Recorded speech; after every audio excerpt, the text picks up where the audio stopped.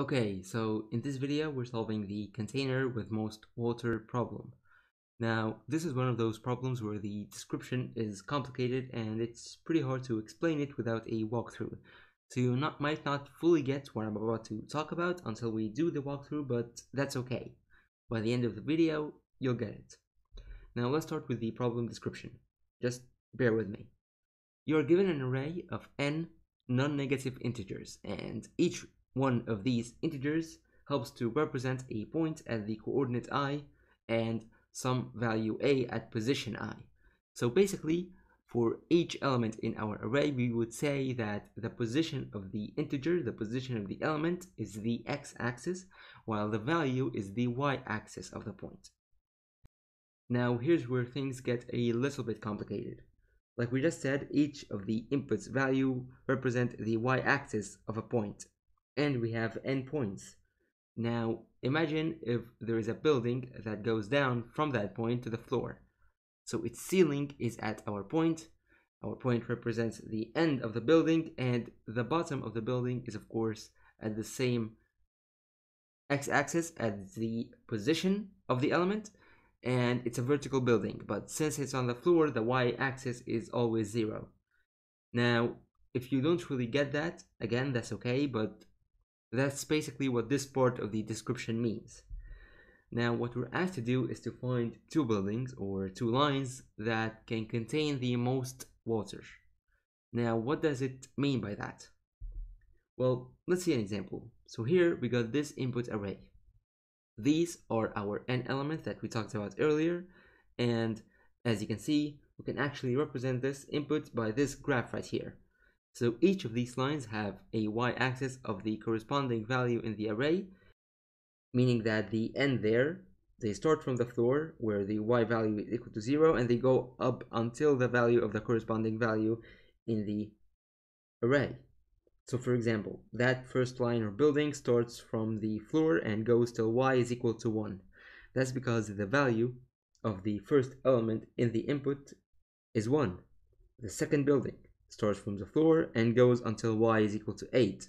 That's because the value of the second element in the array is 8. So this is how these structures form. Now, what we're asked to do is to find a container using these lines, such that this container would hold the most amount of water. So in here, for example, we can see that our best bet is to have these two buildings marked in red act as our container border. But why is that? How would we determine which container is the best, which borders are the best? Well, for us to answer this, we have to agree on a couple of things. First of which is the reason why we won't, for example, see that the water goes all the way to the top of the first building like it does in the second building. I mean, you can see that the water reaches the end of the second building that we have in our maximum area, the last building that we have in our array. You can see that the water reaches the end of that building. Why don't we add more water, make a higher y-axis, like adding water all the way up to the first building in our container, the first building marked in red?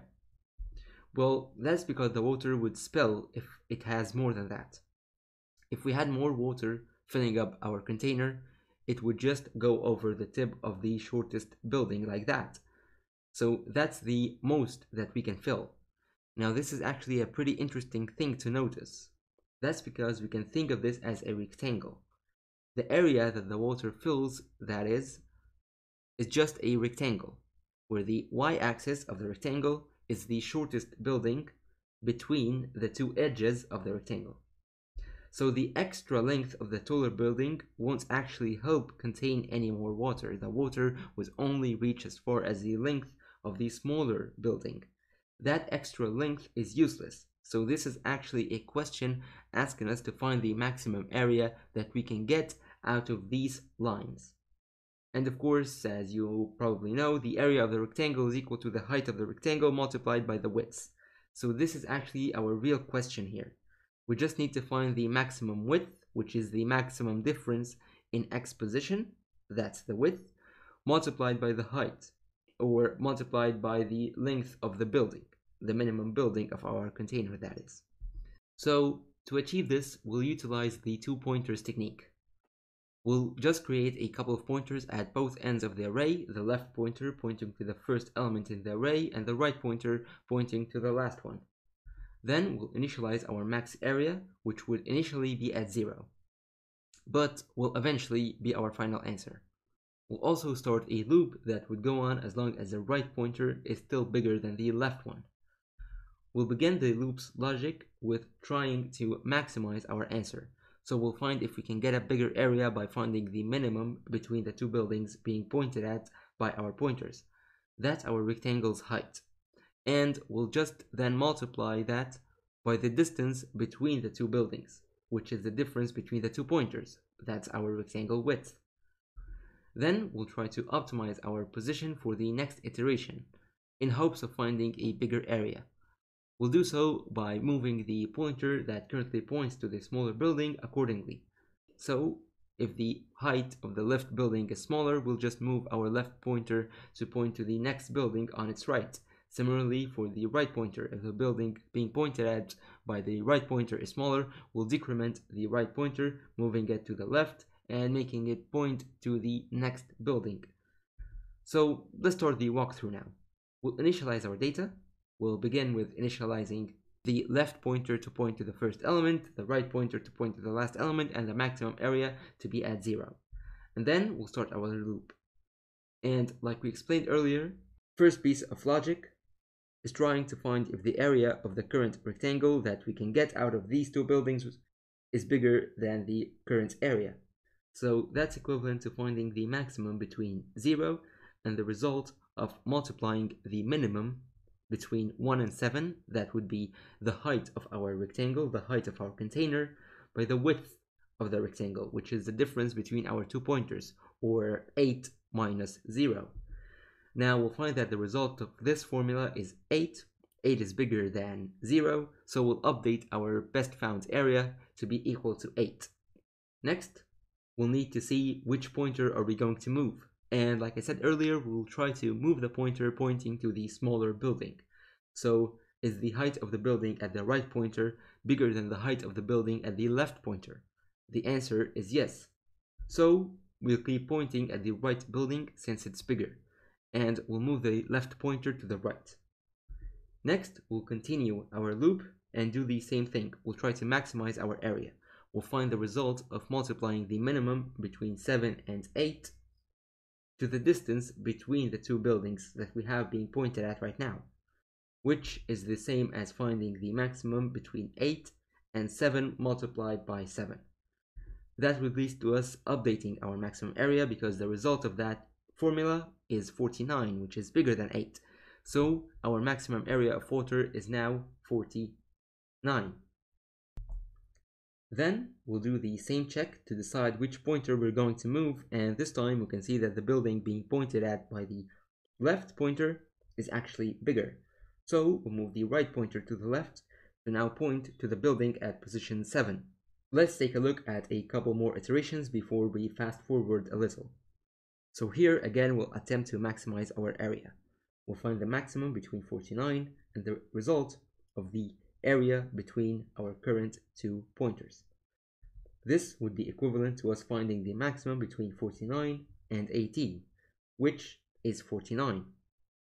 We'll then see that the left building is bigger than the right building. So we'll move the right pointer to point to the next building. Now, I'll let you guys do a couple of iterations by yourself. So I'll just move along the slides and you can try to walk through it.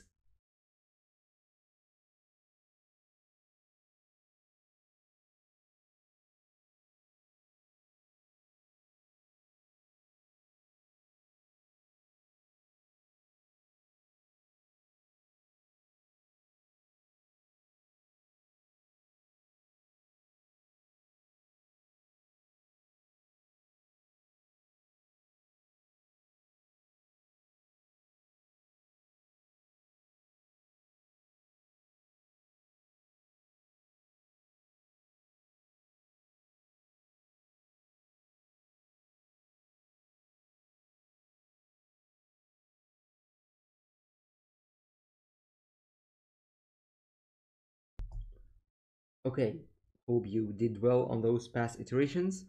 And now we're closing in on that left pointer. Again, same thing. We'll try to update our area if possible. We'll find that 49 is still our best bet. So we'll leave it at that. Now our left building is bigger than the right building, so we'll move the right pointer. So it would be something like this. And now we moved our right pointer to point at the same building that the left pointer currently points at. So this changes things because now this condition of the loop is not fulfilled, so we will break from the loop because R now is equal to L. The left pointer is equal to the right pointer. And this would mean that our final answer, our maximum area, is 49. Now the time complexity for this is actually big O of n because we just did a loop over our input using our 2 pointers, and it's a single pass, it's a single loop, so that's why it's a big O of n. That's why it's a linear complexity. And the space complexity is more merciful. We do a single pass over our container, but we never used any external data structures. We just used a couple of pointers, and that's pretty much it. We didn't store anything into any data structure that relates to our input or relates to our input size. So in the next video, let's actually implement this. See you then.